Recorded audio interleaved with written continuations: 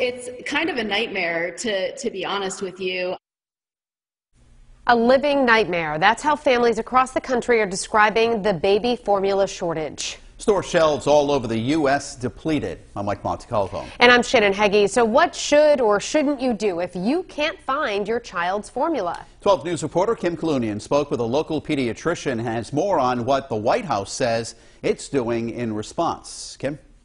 Well, Hasbro's Dr. Phyllis Dennery tells me she has never seen anything quite like this in her career, as supply chain issues and a massive recall resulting in the closure of a huge manufacturing plant continue to wreak havoc on the stock of this critical product.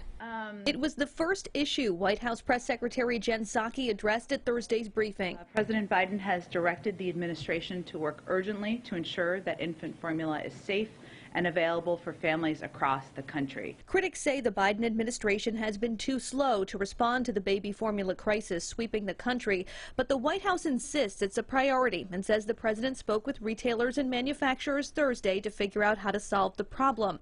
Among the proposed solutions, the FDA is now poised to make an announcement about importing baby formula from abroad, but federal officials were not able to say exactly when shelves would be stocked again. So what can parents do in the meantime? Hasbro's pediatrician-in-chief, Dr. Phyllis Dennery, says do not be tempted to follow the recipes you see on social media to make your own formula at home. Absolutely not. Please don't. Some people might say, oh, well, I'll use goat milk or cow's milk. Up till age 1, babies are supposed to only have either breast milk, that's the best, or if there's no breast milk, formula.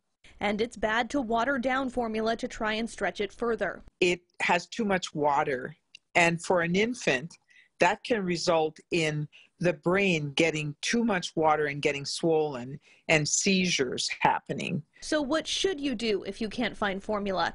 Dr. Dennery says consult with your pediatrician, who might have access to additional stores of formula. If possible, breastfeed your baby. And if your child is over 6 months, supplement their formula with baby food.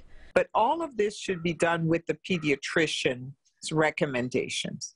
Can't be done with something they read on the internet. Please, that's usually not such good information. And the Better Business Bureau is also warning parents to be on the lookout for online scams, urging you to be extra vigilant of sellers on social media who are just looking to profit off of parents' panic. In the studio, I'm Kim Kalunian, 12 News.